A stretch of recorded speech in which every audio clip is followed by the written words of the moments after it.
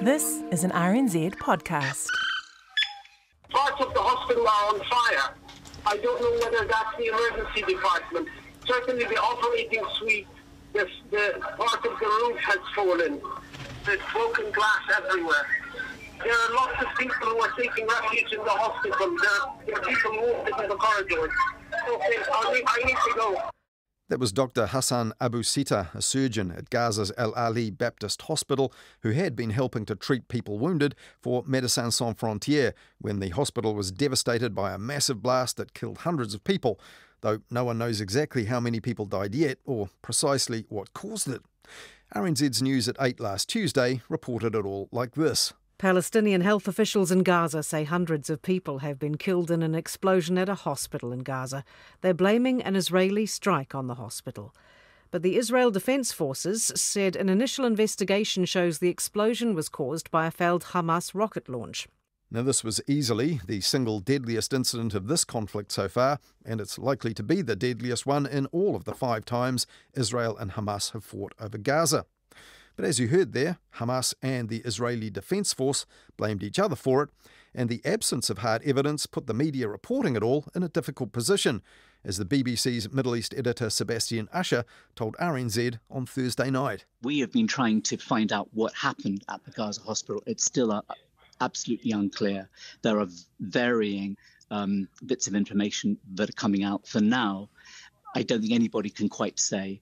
Some analysts say that it's most likely to have been Israel. Others say it seems like it might be a misfired rocket. Maybe Israel's correct. So we can't say for now. But I don't think, in a sense, in terms of the mood in the Arab world and the Middle East, that really matters. I think that the people out on the streets are showing huge anger, and they will reject any investigation, any Israeli claim to say that Israel was not responsible. But reporting those claims and counterclaims, in the absence of any facts in support of or to the contrary, creates confusion among the audience. And it's also raised the anger of those objecting to reporters' choice of words.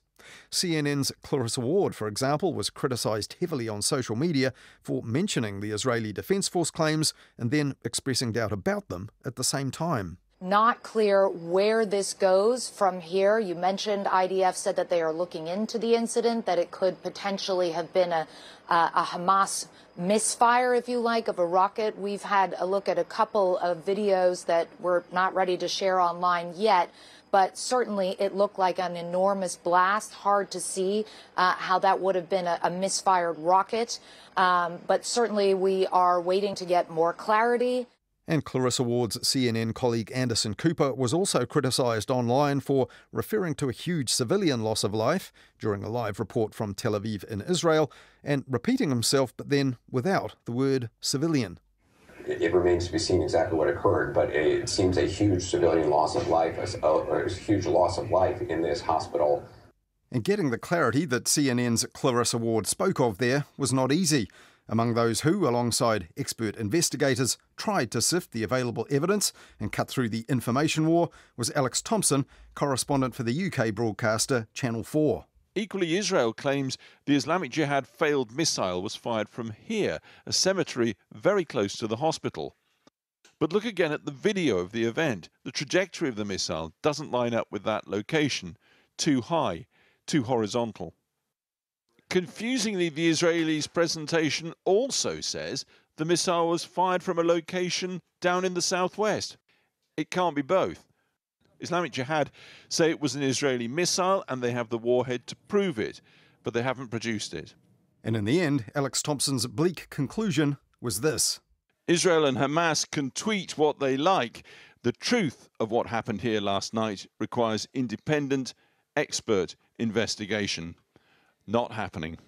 Meanwhile, on News Hub at 6 on Thursday, another British correspondent, ITV's John Irvin, put it like this. This war began with a civilian bloodbath of historic significance, and this may well be another one on the other side of the fence. Any doubt is due to a fierce information war that in truth matters little to the victims of the Gaza hospital tragedy. And even before the El Ali hospital catastrophe amplified emotions, the hyper-scrutiny of reporters' work was adding to the stress of those reporting from the war zone. Every word you say is being scrutinised so closely and is likely to be contested by one side or the other or both, and that definitely adds to the pressure. That was the UK Channel 4's correspondent Secunda Kumani talking to the BBC's media show last week from Gaza. Now, at times, broadcasters have used the wrong words and given audiences the wrong idea. The BBC's Evening News in the UK last week, for example, made a rapid apology for an error just minutes earlier after complaints poured in. Earlier on BBC News, we reported on some of the pro-Palestinian demonstrations at the weekend. We spoke about several demonstrations across Britain during which people voiced their backing for Hamas. We accept that this was poorly phrased and was a misleading description of the pro-Palestinian demonstrations. Now here's the weather. And earlier this month, after the Hamas attacks from Gaza into Israel, people protested outside the BBC News headquarters in London about the BBC's long-standing policy of never labelling any group terrorists. How many Jews, how many dead Israelis does it take before the BBC can find the courage to call terror by its name? Last week, the UK's Defence Secretary criticised the policy on the BBC's own flagship radio news show Today.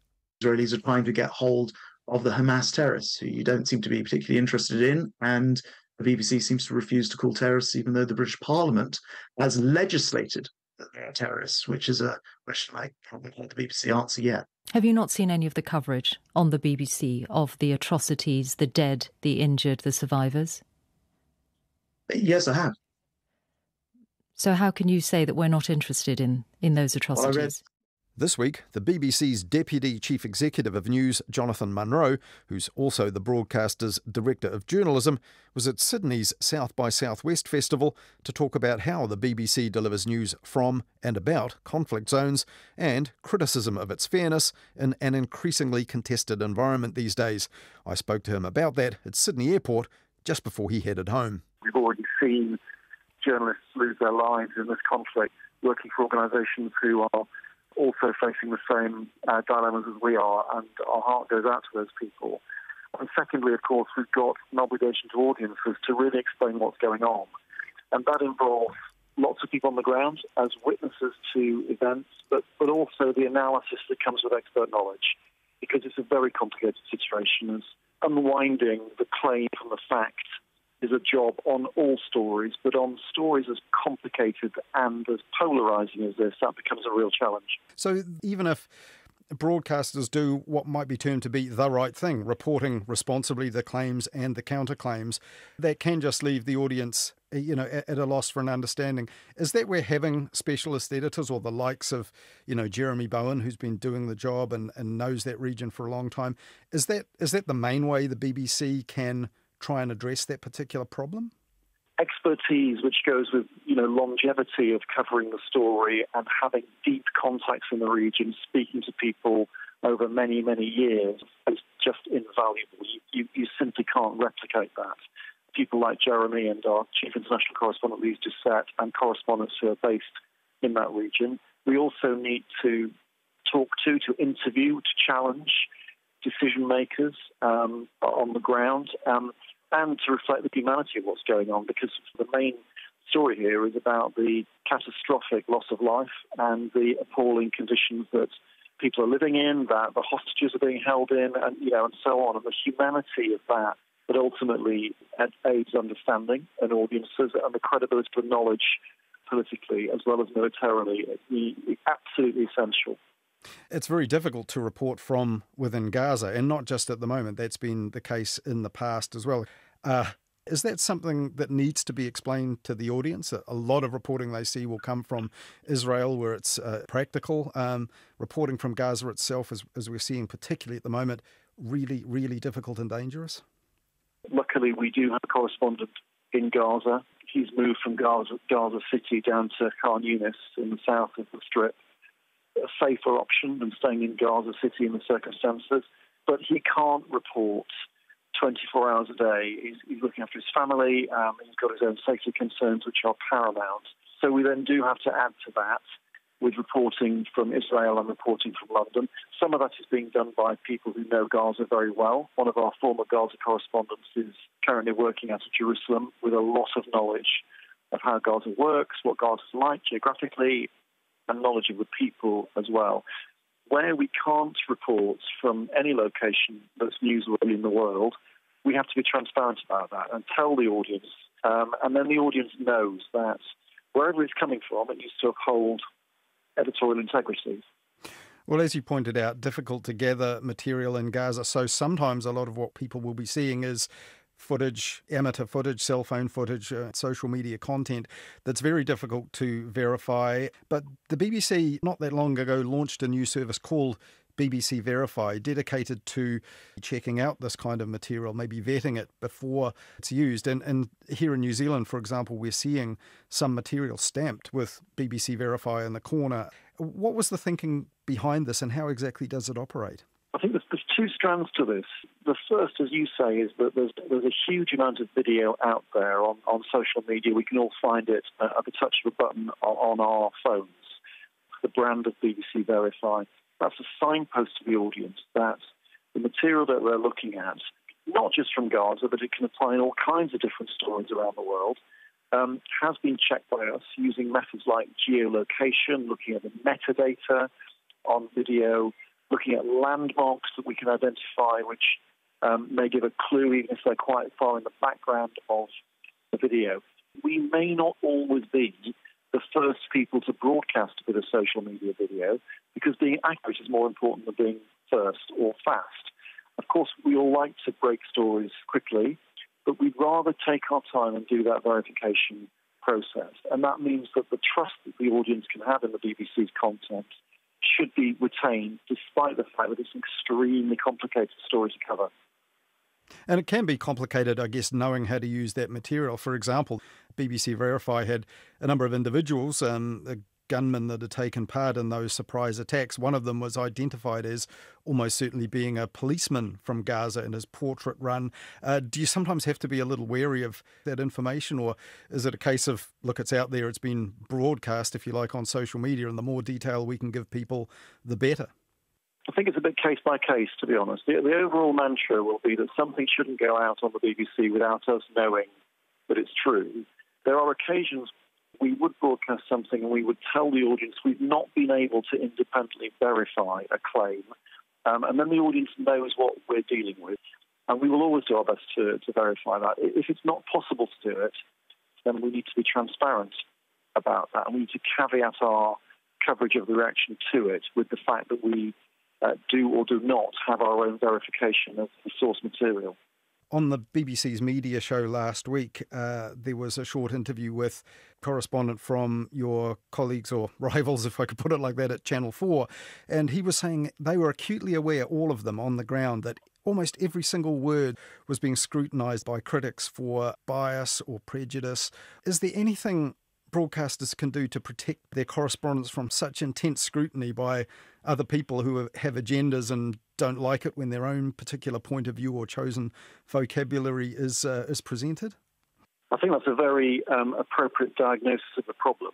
The language we use in all kinds of stories, but it's particularly true, in the Israel-Gaza situation, is absolutely critical. Every word needs to be checked and rechecked and double-checked for any implication which is either inferred or implied by accident, because our job is to be impartial, tell the reality of the story, most importantly through the witnessing of that story by our own correspondents. And that's why we've got a significant number of correspondents in Israel, and that commitment is open-ended as far as we're concerned.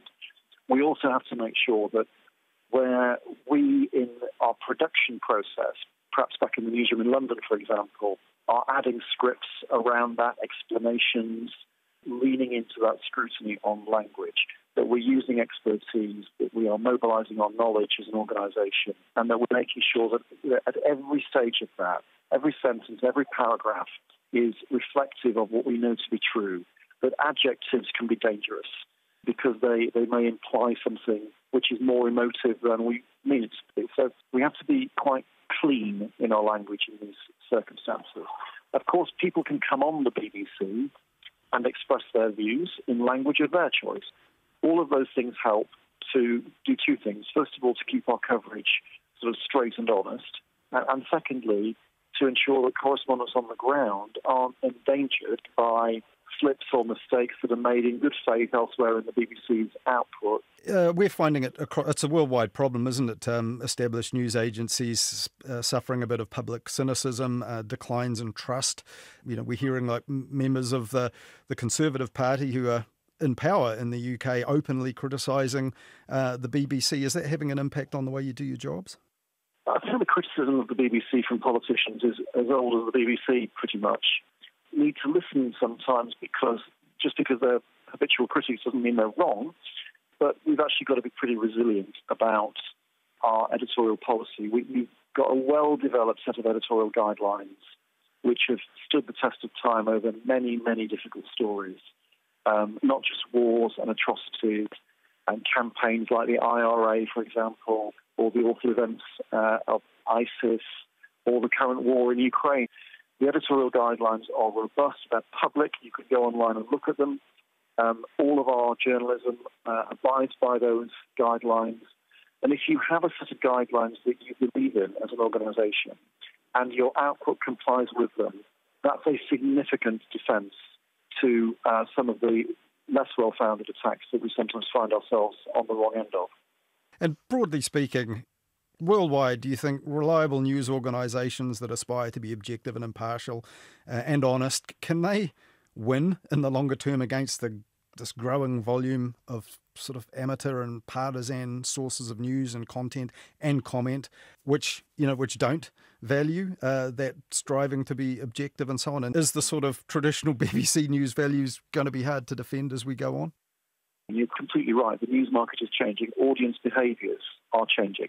Actually, I think that the proliferation of non-impartial news, opinion-led news, is actually an opportunity for the BBC and for other public purpose, public service news organisations around the world, because we believe that people recognise the difference between impartial, objective news and opinion. There's room for opinion. There's nothing wrong with opinion. Opinion is part of free speech.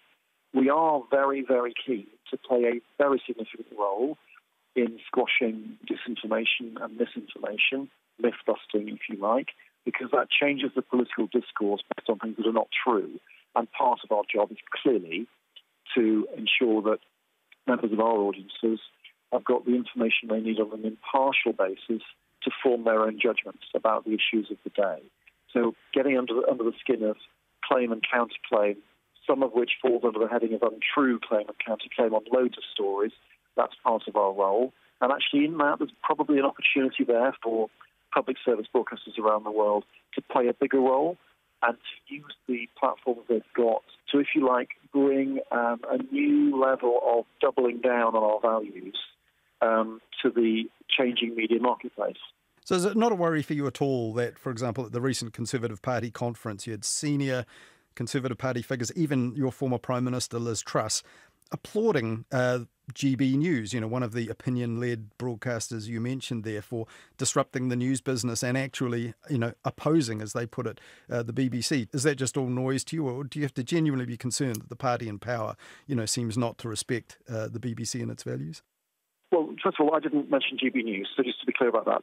I think GB News, and there are other examples, are part of the regulated broadcasting system in the UK, and the regulator, which is a body called Ofcom, needs to do what it needs to do to ensure that regulated broadcasters stick within the rules. That's not really the BBC's problem or concern. Our concern is that we want to bring our audiences with us on a values-led editorial proposition. Some politicians will like that, some politicians will not like that. That's up to them to make that case. It's not our business to try and stymie debate about the BBC. Everybody in the UK pays for the BBC, and therefore everybody's entitled to a view about the BBC. And some people express it very forcibly, and others choose not to do so. That is entirely up to them. Our job is to go out there and make sure that our journalism is the best it can possibly be. Of course, like all organisations based on human judgment, we sometimes make mistakes. That's life.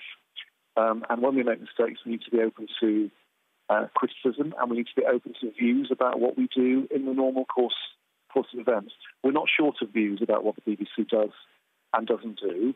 And I don't want to get into a debate about other broadcasters and what they do. It's part of the political discourse.